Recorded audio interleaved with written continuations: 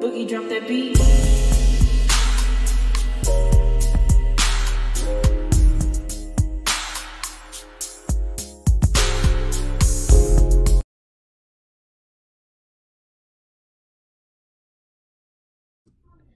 Hi everyone, welcome to my channel, Talking Out Loud with Miss Talkative. Everything I say is my own opinion, alleged, and strictly entertainment purposes. Remember, I'm just talking out loud. Please like, share, subscribe. Comment on the video, let me know what you think. Now, there was a scene from last night, episode of Love and Mirror Tuntsville, episode 9, where Marsau was telling Tisha about the conversation him and Martell had with Tiffany. And Carlos, why do we have to watch this? What was it given? I mean, this was like the ultimate no-no. I don't understand why this clip was aired. It seems like y'all picked the worst of the worst scenes to air out on television. And y'all sprinkled the good scenes throughout the week to get us roused up to watch the next episode, and it's becoming exhausting. It was like watching Marsau and Tisha act like Lucy and Ethel from I Love Lucy. Marsau being Lucy, and Tisha being Ethel. Marsau telling Tisha what happened, and Tisha being so doggone caught up in dramatic, like, really? Wow. I was like, come on now, just stop it. Stop it. They could just take this clip and just trash it. They don't even need to shelve it. They just trash it. Because why was that so important that he had to tell Tisha about it? And more importantly, why did Tisha stand for it? Why didn't she ask Marsau, why do he care so much? If y'all took the time to show that, why Tisha didn't ask Marsau, what you care? You ain't got nothing to do with it. It's not Marsau business. And did he tell you that Lou wasn't present?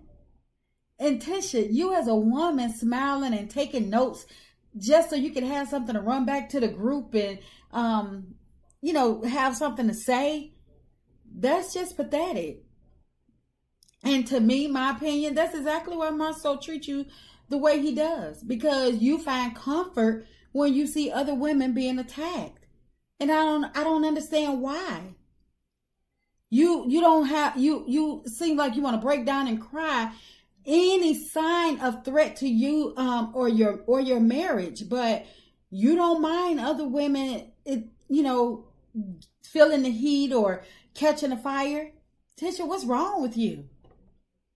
It's like you couldn't wait to run back and tell what Marsau told you. And it was really distasteful. For one, to speak about it at the baby shower. And two, you spoke about it in Melody's presence. And I grant that Miss Fletcher stated what was said, but they wouldn't have had any conversation had Tisha not brought it to them. Why? And you spoke about it in front of everybody. It's like, Tisha, what is wrong with you? To me, you really are a poor excuse for a woman. It's like you really thought you were going to get to Melody. Even though you asked her, was it okay if y'all continue your conversation? You shouldn't have never had to ask her. Just stop. Just say, okay, well, Mel's coming, and, change the subject. You don't even, it's like it should be a given. But some things it's like you take pride in. You just really sad. And it's like, I know you did it. Like you did it because you wanted to gloat without it being on you. Again, you want to, well, I was just saying what was told to me. and you want to, you know, throw your rocks and hide your hands, you know, leave them rocks at bedrock. Don't nobody want y'all rocks. And I'm glad that Melody checked the deuces at you and the Charlie Brown crew. Because it's like no matter how much y'all talk, it still comes out like womp womp. Y'all always failing. Find something else to talk about. And it's like Marsau took his time to tell you every detail of their conversation with Tiffany, but did he take the time to tell you about Africa? Did he take the time to tell you about your makeup artist and him? Did he take the time to tell you about your office no longer being your office? Did he take the time to tell you about the 20 women? Did he take the time to tell you about Gino working at your company? Did he take the time to tell you why he stopped working at the movies? Did he take the time to tell you about the picture on the picture of his back? You know, remember when he was in Atlanta? Well, has he made time for therapy? You know, since he taken time to tell you about his conversation with Tiffany, the one that he should have never been in.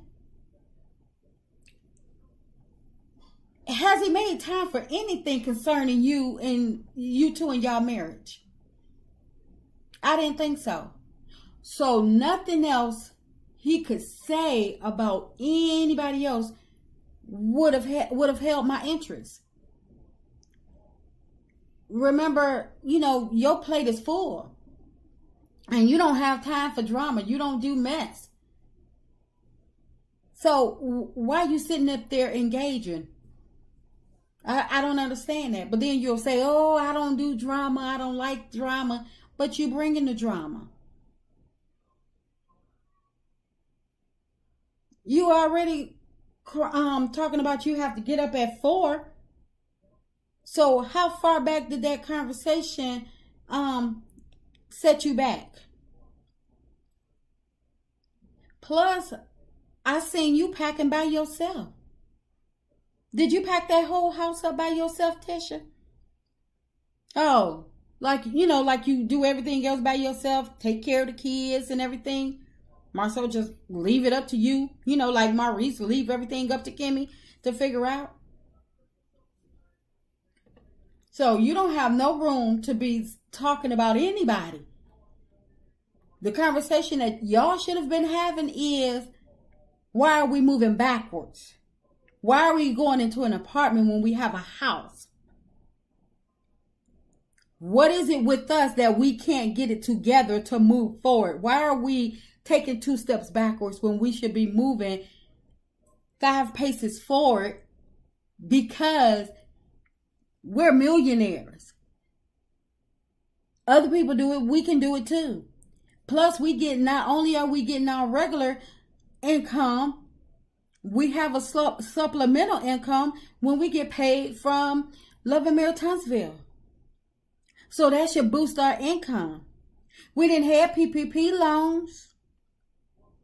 What did we do? Let's sit down and itemize what we did with our PPP loans. I'm just saying, Tisha, there's a whole lot that he could have been telling you about, but yet y'all chose to talk about Tiffany. I'm just talking out loud, stating my opinion. Please like, share, subscribe, comment on the video. Let me know what you think.